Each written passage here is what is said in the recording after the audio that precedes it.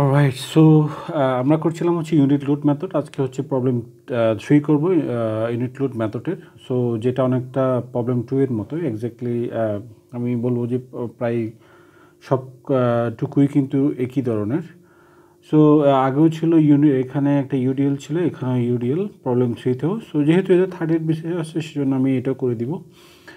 Alright, so আজকেরটা একটু ডিফারেন্টভাবে করার চেষ্টা করবো, অর্থাৎ একটু শর্টকাট করার চেষ্টা করবো।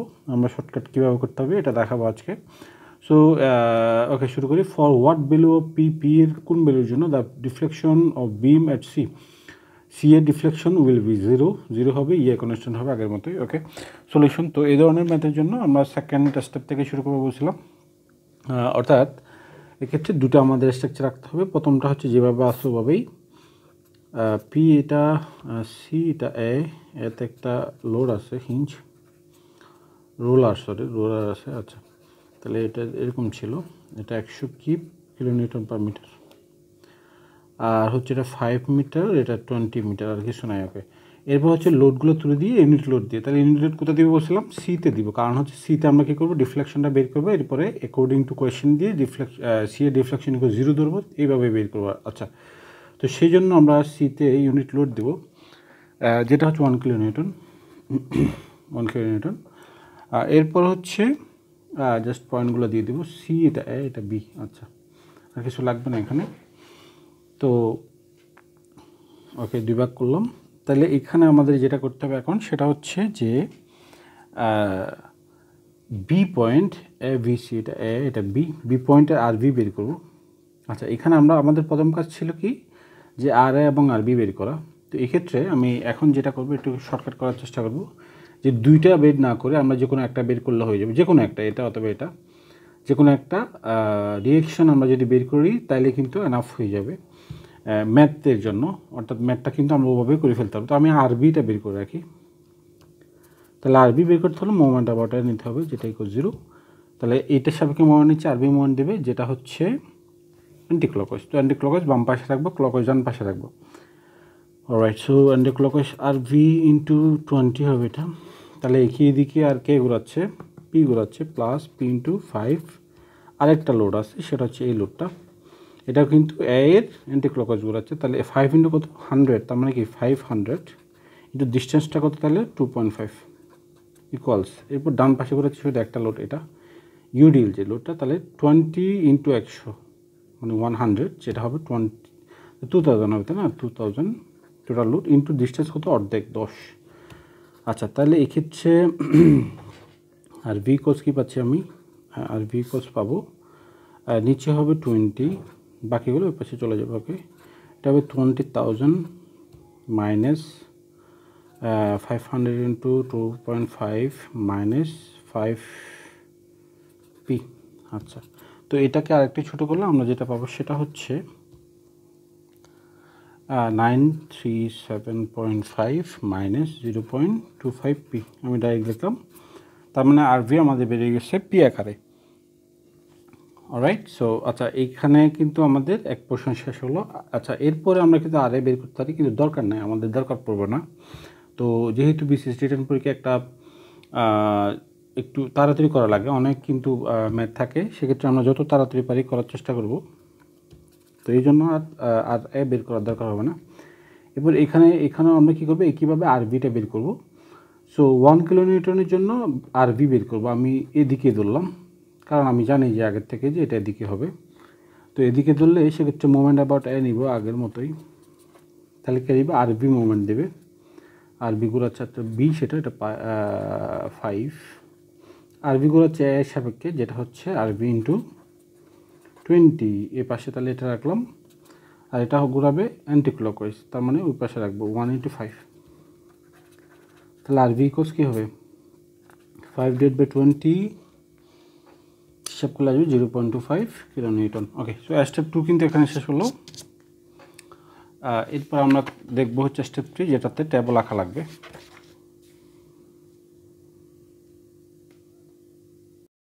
তো স্টেপ 3 হচ্ছে ট্যাবল আঁকা। তো ট্যাবলের জন্য আমি কিছু দাগ কেটে রাখলাম এইভাবে, সেটা দিই।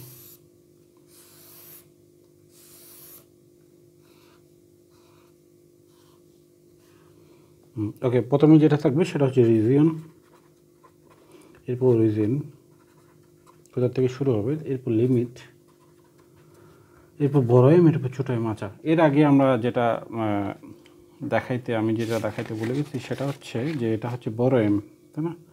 এটা বড় এম এর জন্য, এটা ছোটো এম এর জন্য স্ট্রাকচার আর কি। তো রিজিয়ন হচ্ছে প্রথম আমরা এখানে এভি তো না, সি এ, তাহলে প্রথমে আমরা সি এ থেকে শুরু করব, সি এ আর হচ্ছে এভি। তো এটা সি এর আমি অরিজিন দিব সি, আর এভি এর অরিজিন দিব বি। কারণ হচ্ছে আমাদের সি এর অরিজিন যদি আমি সি এর অরিজিন সি দিই, সেক্ষেত্রে আমি এইটুক পর্যন্ত গেলে হয়ে যাবে সেকশনে, আর এখানে এইটুক পর্যন্ত গেলে হবে, যেটা আমার ভ্যালুগুলো জানা আছে, যেহেতু আমি এখানে একটা বের করছি আরবি। তো সেই জন্য আমরা এভি এর অরিজিন বি নিছি, যাতে করে আমরা আরবিটা ইউজ করতে পারি, আর ইউজ করার দরকার না হয়, ঠিক আছে? তো সেক্ষেত্রে এভাবে করলে কিন্তু একটু ছোট হয়ে যায়, ক্যালকুলেশন একটু কম করা লাগে আর কি। তো এই জন্য আমি এভাবে করব, আর ক্লকওয়াইজ সবসময় পজিটিভ ধরবো এই ক্ষেত্রে। তো লিমিট তাহলে কত ছিল, 0 থেকে 5, তাই না? প্রথমটা 0 থেকে 5, বড় এম মানে প্রথমটা। তাহলে সেকশন কেটে এখন দেখবো যে কী আসতেছে। তাহলে বড় এম কোনটা, এটা সেকশন সি থেকে এ পর্যন্ত, তাই না? তাহলে সেকশন হবে কোথায়, মাঝখানে হবে, এবং এটা হবে এক্স। তো সেক্ষেত্রে লোড কী দিবে, পি এ লোড দিবে, আর এই জায়গাটা লোড দিবে। আচ্ছা, এখন দেখবো হচ্ছে কোন দিকে ঘোরাচ্ছে, পি হচ্ছে অ্যান্টি ক্লকওয়াইজ ঘোরাচ্ছে, কোনটা সাপেক্ষে, এই পয়েন্টের সাপেক্ষে। আর এই যে ইউডিএল লোড, সেটাও কিন্তু অ্যান্টি ক্লকওয়াইজ ঘোরাচ্ছে, তাহলে দুটাই মাইনাস হবে, এবং ভ্যালুগুলো হবে কীরকম দেখায়, minus 100x divide by into x by 2, অর্থাৎ 100x²/2। আচ্ছা, এটা একটু দেখায় কেন, ইউডিএল এর লোড কত হবে, এই ডিস্টেন্স x যদি হয়, লোড কত 100, তাহলে ইউডিএল কত হবে, লোড যেটা এটা হবে 100, মানে 100 ইন্টু এক্স, এটা হচ্ছে লোড, আর ডিস্টেন্স হচ্ছে x/2। তাহলে লোড ইন্টু ডিস্টেন্স, তাহলে 100x ইন্টু x/2 মানে হচ্ছে 100x²/2। ওকে, মাইনাস পি ইন্টু এক্স, তাই না? লোড হচ্ছে পি, ডিস্টেন্স হচ্ছে এক্স, পি ইন্টু এক্স। তো এটা হচ্ছে আমাদের বড় এম চলে আসছে। ছোট এম কত হবে, তাহলে ছোট এম সহজ আছে, এই যে এখানে মাঝখানে একটা সেকশন হবে এক্স, ডিস্টেন্স হবে এক্স, সেক্ষেত্রে লোড একটাই 1, এবং 1 ইন্টু এক্স। কোয়েশ্চেন হচ্ছে কোন দিকে ঘুরেছে, অ্যান্টি ক্লকওয়াইজ ঘুরেছে, তার মানে হচ্ছে মাইনাস হবে, minus x, just minus x. ওকে, সো এরপরে বি থেকে রিজিয়ন বি, অরিজিন হচ্ছে বি, তার মানে হচ্ছে আমাদের এদিক থেকে আসতে হবে, যেহেতু অরিজিন বি, এদিক থেকে আসতে হবে। তো সেক্ষেত্রে আমরা এদিক থেকে একটা সেকশন কাটবো এক্স, এবং পয়েন্টটা হচ্ছে এটা। তো এই ক্ষেত্রে এখন লোড দেখব, আর B ঘোরাচ্ছে anti clockwise, UDL ঘোরাচ্ছে clockwise, তার মানে একটা পজিটিভ একটা নেগেটিভ। তাহলে ইউডিএলটা আগে লিখি, ইউডিএলটাই কী হবে, অর্থাৎ 100x²/2, আগের মতোই। যেহেতু লোডটা হচ্ছে ইউডিএল লোডটা হচ্ছে 100, ডিস্টেন্স এক্স, তার মানে 100x²/2, এটা পজিটিভ, মাইনাস, এরপর মাইনাস দেবো, মাইনাস লোড হচ্ছে আরভি কত, এটা 937.5 মাইনাস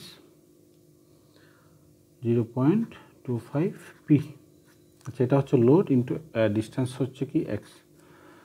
আচ্ছা, আমি আবার দেখাই যে প্রথমটা হচ্ছে পজিটিভ হবে, কারণ হচ্ছে ইউডিএলটা এখানে ক্লকওয়াইজ ঘোরাচ্ছিল, তাহলে ওটার ভ্যালু ছিল 100x²/2, মাইনাস এটা হচ্ছে আরভি এর value 937.5 minus 0.25 P into distance হচ্ছে এক্স। ওকে, আচ্ছা, এরপরে ইউনিট লোডটা দেখবো। ইউনিট লোডটা হচ্ছে দিক থেকে যদি আসি, তো যদি এক্স হয়, এই ভ্যালুটা জানা আছে, তাই না? আরভি এর ভ্যালু কত, 0.25। তো সেক্ষেত্রে এটা পজিটিভ ঘোরাচ্ছে, ক্লকওয়াইজ আর কি, ক্লকওয়াইজ ঘোরাচ্ছে, এবং লোডটা হচ্ছে 0.25, আর ডিস্টেন্স হচ্ছে এক্স। তাহলে আমাদের কী দাঁড়াচ্ছে, 0.25 ইন্টু এক্স। তো এটা হয়ে গেল টেবিল কিন্তু আমাদের আঁকা শেষ। এরপর আমরা হচ্ছে কি করব, রিফ্লেকশনে চলে যাব। তাহলে অ্যাপ্লাইং কাস্টিগ্লিয়ানোস সেকেন্ড ল, কি জানি আমরা, ডেল ভি। আচ্ছা, এটা হচ্ছে ডেল সি, তাই না? ডিফ্লেকশন এট সি ইকুয়ালস ডিফ্লেকশন এট সি বের করতেছি, ইকুয়ালস ফর্মুলা কী ছিল, 0 থেকে এল বড় এম ছোট এম ইআই ডিএক্স, তাই না? এটা ছিল ফর্মুলা। তো আমরা এখন যেটা করবো সেটা হচ্ছে যে ভ্যালুগুলো বসাবো। এখানে দুই ভাগে ভাগ করতে হবে, একটা হচ্ছে সি এর জন্য, একটা হচ্ছে বি এর জন্য। তো প্রথমে আমরা লিখবো হচ্ছে সি এর জন্য, এবং দুটার ক্ষেত্রে কিন্তু 1/a আছে, তো 1/a বের করে আমরা থার্ড ব্র্যাকেট দিয়ে লিখবো। ওকে, তাহলে প্রথমটা হচ্ছে সি এর জন্য। সি এর জন্য 0 থেকে কত 5, আচ্ছা এটা লিখে নেয় না, 0 থেকে 20 হবে, 0 থেকে 5 এম হচ্ছে এটা। তো আমি এটা একটু ছোটো করে লিখি, অর্থাৎ এটা -50x² হবে, তাই না? তাহলে -50x² মাইনাস px, এটা লিখছি বড় এম ইন্টু ছোটো এম আছে -x ইন্টু dx। তাহলে এটা গেল কি প্রথম পোর্শনটা। আচ্ছা, প্লাস 0 থেকে 20 এটা ইন্টু এটা হবে এরপরে। তো এটাকে আমরা যদি একটু গুছাই লিখি, অর্থাৎ এটাকে যদি আমি ব্র্যাকেট তুলি, সেক্ষেত্রে আমি ডাইরেক্ট লিখতেছি এখানে, সেক্ষেত্রে দাঁড়াবে হচ্ছে এরকম 50x², এটা মাইনাস, যে ব্র্যাকেট তুললে মাইনাস হবে, -937.5 এক্স হবে, আর মাইনাস প্লাস হবে এরপরে প্লাস 0.25 px। তাহলে এটা গেল বড় এম ইন্টু ছোটো এম কত 0.25 এক্স, ঠিক আছে, ইন্টু ডিএক্স। শেষ, থার্ড ব্র্যাকেট শেষ হয়ে যাবে। তো এখন আমরা এটাকে 0 তুলবো, কারণ কি আমাকে বলছে যে কন্ডিশন অ্যাকর্ডিং টু কোয়েশ্চেন বলছে কি যে সিতে রিফ্লেকশন 0 হবে। ওকে, এখন এটাই পাশে এসে 0 হয়ে গেল, তাহলে এটা চিন্তা করার কিছু নাই, 0 ইকুয়ালস। এখন যেটা করবো সেটা হচ্ছে এগুলো ব্র্যাকেট তুলে একটু গুছাই নিতে হবে। তো যেটা দাঁড়াচ্ছে সেটা হবে 0 থেকে 5 px² plus 50 x³ dx plus 0 থেকে 20 12.5 x³ মাইনাস 234.375 x²,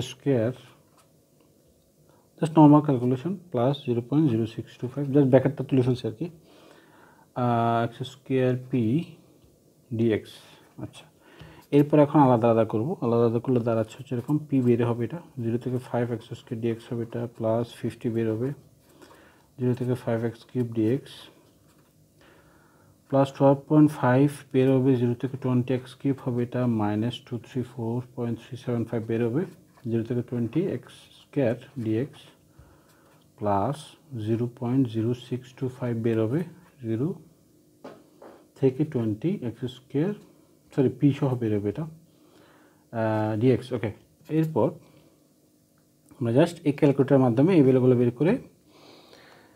করে নেব। তাহলে যেটা আসবে সেটা লিখতেছি 41. এটার ভ্যালু আসবে 67, তাহলে পি আছে, পি সহ লিখতে হবে, প্লাস এটার ভ্যালু আসবে হচ্ছে 7812.5, এটার ভ্যালু আসবে 5টা শূন্য 2 3 4 5, আচ্ছা, মাইনাস এটার ভ্যালু আসতেছে 625 3টা শূন্য প্লাস 166.67 পি।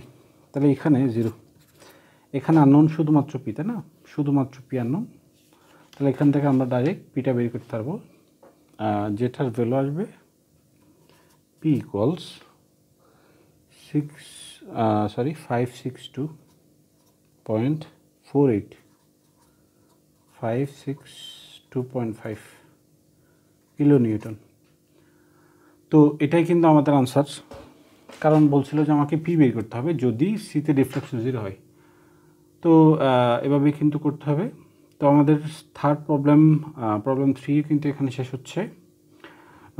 একই সাথে আচ্ছা আরেকটা জিনিস বলি, সেটা হচ্ছে ইউনিট লোড মেথডে আমরা 3 ধরনের, ইউনিট লোড মেথড যেহেতু ইম্পর্টেন্ট, আমরা 3 ধরনের ম্যাথ করবো। একটা হচ্ছে যে বিমের ডিটারমিনেন্ট স্ট্রাকচার, যেটা এখন করতেছি। সেকেন্ড হচ্ছে ফ্রেমের ইউনিট লোড মেথডের সাহায্যে ডিসপ্লেসমেন্ট বের করবো।